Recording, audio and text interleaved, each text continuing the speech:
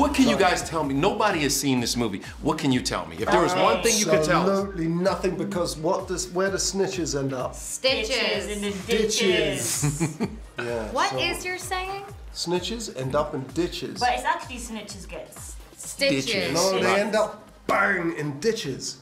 violent. Yeah, well, yours is like a mafiosa thing. Yeah, Yeah. Stitch, that's what they say. So snitches end up in ditches. Oh yeah, those Italian mobsters say that. I remember. Yeah. who's the one person you can tell any secrets about this? Is there somebody you confide in? Everybody has someone they confide in. I tell like everyone. My children. Do you? Yep. They know the secrets. They know all the secrets. You trust them. Well, I trust them because I also say, if you tell anybody this at school, I'm going to get fired and there will be no Christmas presents. And so, you know, They keep the secrets. then they keep the secret. I can tell my mom, but then she would let it slip and tell my brother and sister, and they would ultimately tell the whole school, and ultimately it would get back. So I tell nobody. So you tell no one. No. How many superheroes are in this movie? I don't know. 506. Don't ask me. I don't know. 20 that's a something, lot. 30 something, 506. 18. 506, We've heard lots of man. numbers. How many trailers were on set? 506. Who had the best? Downey. Paul and Downey. Paul, you had a great trailer? I'm being honest. No, here. I had you're trying to be honest, Jesus. which is really, I'm trying to answer your questions honestly. really incongruous. But we all have the same trailers. We all have the. We all have this big trailer. The green eco trailers. Yes. And then when it's just, there's so many of us, and then you have to count all of our doubles and stunt doubles, the AD trailers, the director trailers. We were a proper circus village. Really? Yeah. Is it true that you were a little uncomfortable at first Yeah. playing your character? Why? I think it was, no, physically, no. I mean, like, emotionally it was uncomfortable to join Avengers Age of Ultron. Is that what you meant? Yeah, because you said it was a little uncomfortable at first.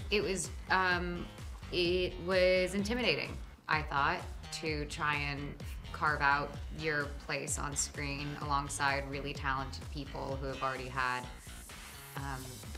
5 years behind them of films of the franchises. So that was it feels a little bit fluid, more fluid. Mm-hmm.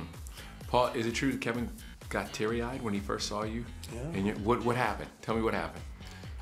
I walked out on set for just to put me on camera and look at the makeup and the costume, and Kevin Feige was there, and he got kind of teary, and I think this is it's a lovely thing, because you realize, that was when I really realized that these were films being made by fans for fans, and that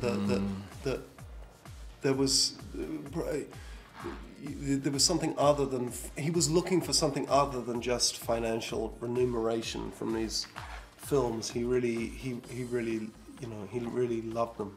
Have you digested all the things that have gone on with not only Black Panther, but now you are in what will probably be the biggest film in the history of the world? I'm still digesting everything, or taking everything in about what's just happened with Black Panther, and we're really proud of it. And now to just move into this new world and have this huge moment happen where all of the different universe, within the universe, everybody's, sections are kind of being brought together and tied together, and then you kind of have to figure that out and find a way to have unity, and then help to bring down a really big villain is really interesting.